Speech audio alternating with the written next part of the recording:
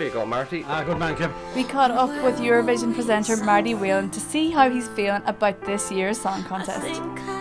Tell me, how excited are you about the Eurovision this year? You have to be excited about the Eurovision because in my innocence I keep thinking we're going to win it. The thing about Eurovision is that having won it 7 times, you're always confident, you always feel good about it.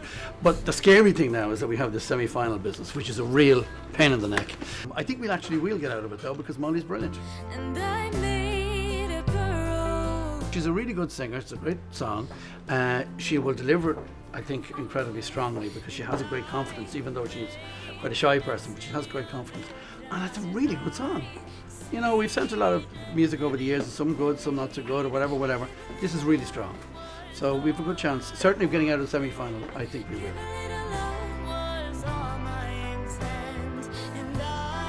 And who will be our biggest competition this year? Belarus is a very strong song, particularly. The Swedes will always be probably top 5, so you know that in advance because they're a very strong country. And of course Australia's in it this time. The fact that they want to be a part of it is a great, I suppose, plus for the event because they take it and they love it and they're mad about the Eurovision in Australia and they show it and they do programmes around it and everything and they'd love to be a part of it. Now they are, strangely. So somebody was obviously on medication. They said, of course you can join. It's the Eurovision Song Contest.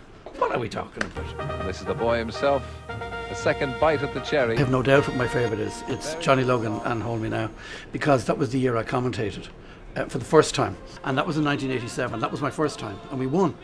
And I have successfully assured the listeners that we haven't won since I've taken part in all the last number of years. So that memory is very strong and it'll never go.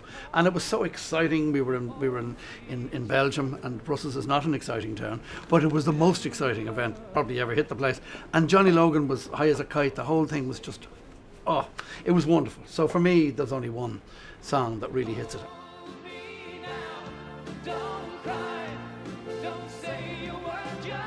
The thing about the Eurovision is that you have to say to yourself, you focus on what it is and you do the best you can by it.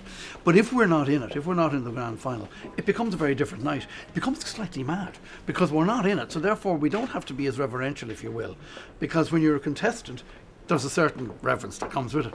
But when you're not a contestant, it's kind of open the Baileys earlier, let's go for this and let's see what happens.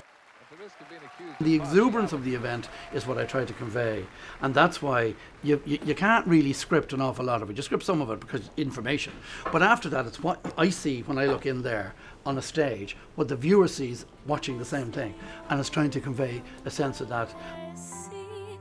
The event is very important to us, so you go out and you give it your best shot, and that's all you can do. So you have to have a lot of energy and you have to mind yourself. You have to mind your voice, you have to mind how you are, because they'll be bringing it to Maltese parties and everything. You should be worn out.